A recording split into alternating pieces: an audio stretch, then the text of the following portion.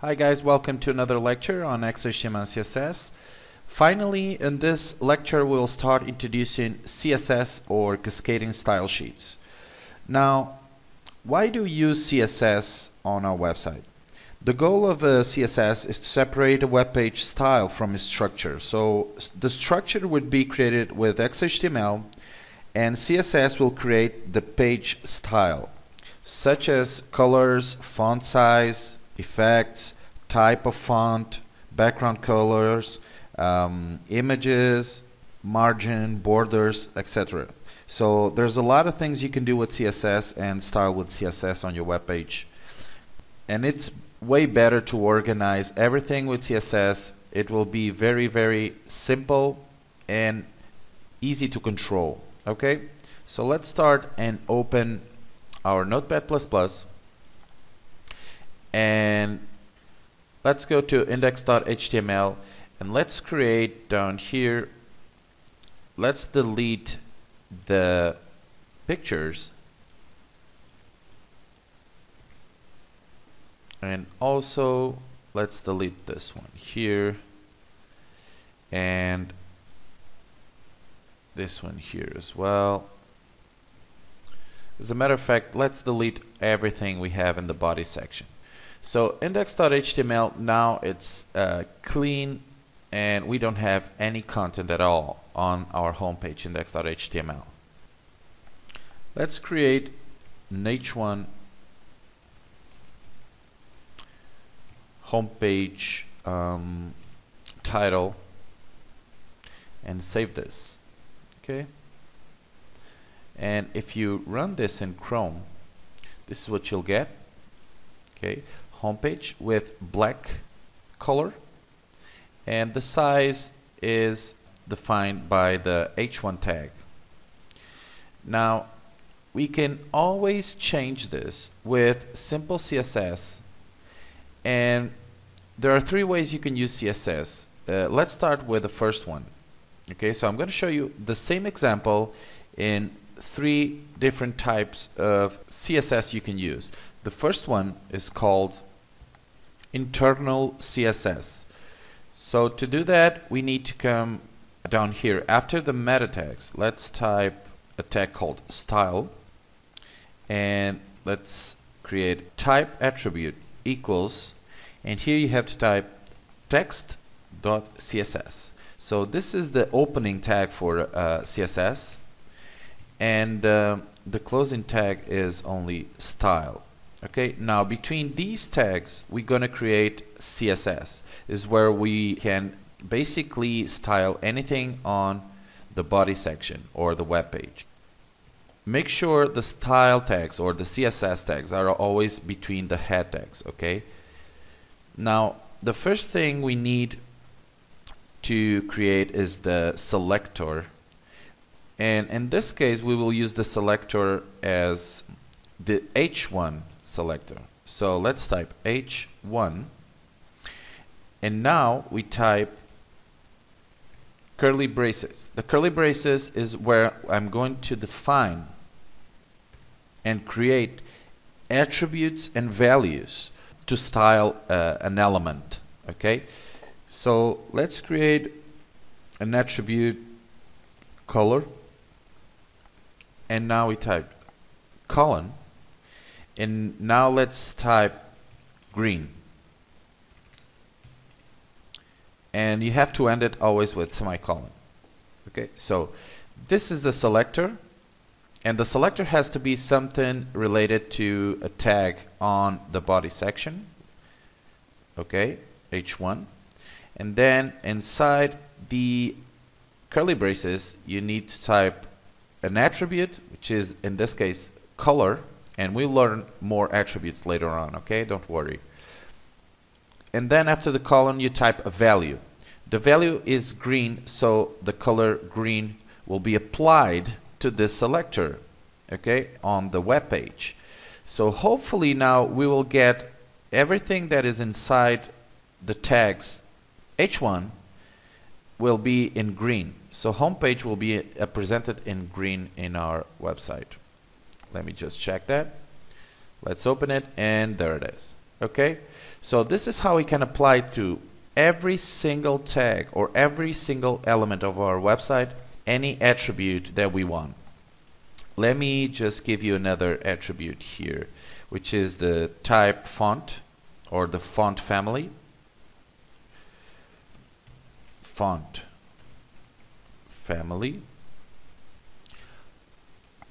This symbol here. After the colon, we just type Arial and semicolon. Okay.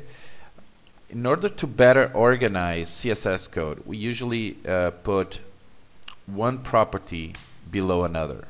Okay, like this.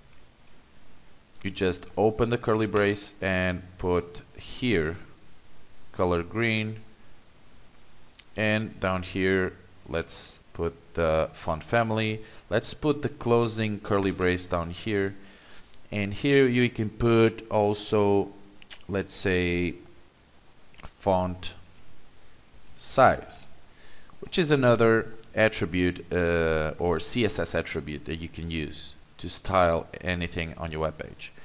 So font size, let's give it a, by default H1 already gives a font size, but let's give 30 pixel font size. Okay, usually we use pixels to give values of widths, heights, margins. Okay, so you'll get used to pixels, but I will talk more in depth about pixels and other measurements you can use on web pages later on. Okay, let's just run this now in our Chrome, and there it is. We have Arial font family type of font, and let's change this to 50 pixels.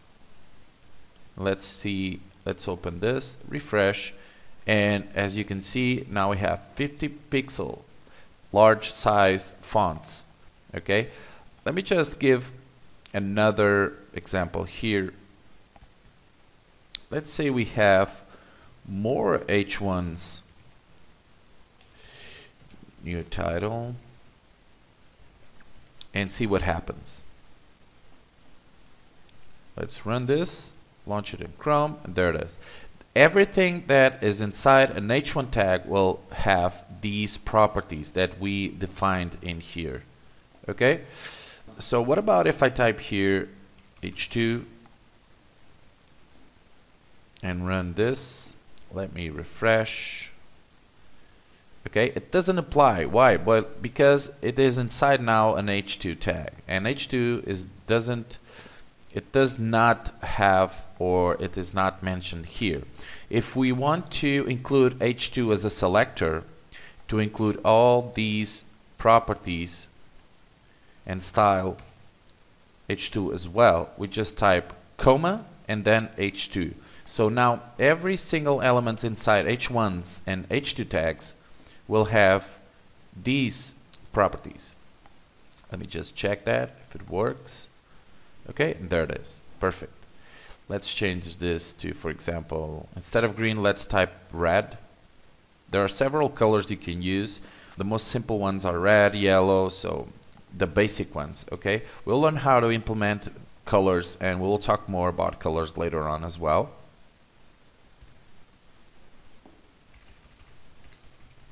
Red. Let's run this in Chrome, and there it is. Okay, so this is how we use internal CSS. Okay, so we create the CSS code in the same page or in the same code where we have the body section and the XHTML code. Okay, what about if I want to apply the code or style CSS code and properties to every single H1 tags that we have on the other pages? Well, to do that, we need to create an external style sheet or an external CSS file. Now let's create an external CSS file. Let's just copy this code here. Let's copy this, create a new file, paste it here. Okay, and let's save this as style.css. Okay, let's take this out. We will not need this internal CSS code now. In order to apply every single attribute that we create on the style.css file to the elements on a page, we need to link the file style.css to the page itself. So here we must type, after the meta tags, inside the head tags, we type link rel equals, and here you have type style sheet, and then type equals double quotes and type text CSS slash CSS space, and now we type href equals to the name of the file. Okay, so the name of the file to load and apply all the properties of CSS to this page. And there it is. Perfect. Let's save this. Let's run it in Chrome, and there it is. Okay, everything is applied with an external style.css. And let me save this and or copy this and put this in the contact page or in the about page. Okay, so how can I apply now to the about page the same attributes of CSS and style the h1 and h2 tags? It's very easy. If you run this in Chrome, the about page will not have any styling. Okay, but to style it, we link the about page to the style.css file. So what we can do is copy this, go to the about.html, and after title, paste it here. Okay, let's save this, and let's run the about.html, and there it is. Okay, so everything is applied now. So every time we have an h1 or h2 tag in about.html or index.html, the style.css will apply them to both of the pages. We can still link also here, or make the link here, contact.html and admin. So we just need this line here and all pages, and then we can apply and control all the styling through this only file.css. Okay, everything will be styled and applied to every single element that we want. Okay, so let's say we have a paragraph, and we do have paragraphs here. Okay, we have a paragraph here and here, and that's it. And also we have h1s here and here. So if we open this now, this is what you'll get. Okay, so it's applying the code that it's inside style.css to the h1 tags here. And let's change the paragraphs styling. To change it, let's go to CSS, let's type P, which is the selector, and then curly braces, and let's type here, let's type font family Arial, and font size, let's give it 14 pixel. Okay, so every single paragraph now and every single page, or the pages that have the link to the style.css, will have font size 14 pixels and font family Arial. And let's see these paragraphs now. Let's launch this in Chrome. And okay, you don't see it very well, but it has changed. It has changed the paragraphs. Let's just change this a little bit more in style and put here 18 pixel size. Let's go back and refresh, and there it is, a lot bigger. Okay, so this is how you can control and style everything you have on your website. Okay, there's also another way you can create properties or CSS properties, which is called Inline CSS, and you can do it by simply going here. Let's say we have here the paragraph style equals, and double quotes. Now inside style is where you're going to put every single property you want of CSS that you wish to apply to this paragraph here. Okay, so let's give it a color, let's say blue, and remember you have to type semicolon at the end and colon between the attribute and the value. Save this. Okay, so everything is in blue. Okay, so the priority between external or inline, it's the inline. Okay, the inline will always apply first. This is the priority. Okay, so whatever you type in line as a CSS attribute is the one that will be applied first. So if you take it out, it will return to the style.css. Let's check here. Okay, let's also give it a font size.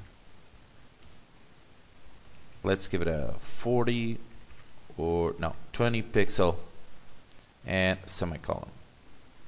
Save this. Let's run it and see the difference. Okay, there it is. Much bigger. We can still do it bigger. Let's type here 30. Save it. Let's return and refresh, and there it is. Okay, so this is all for this lecture, and see you guys in the next lecture where we will learn a lot more stuff on CSS. Okay, bye.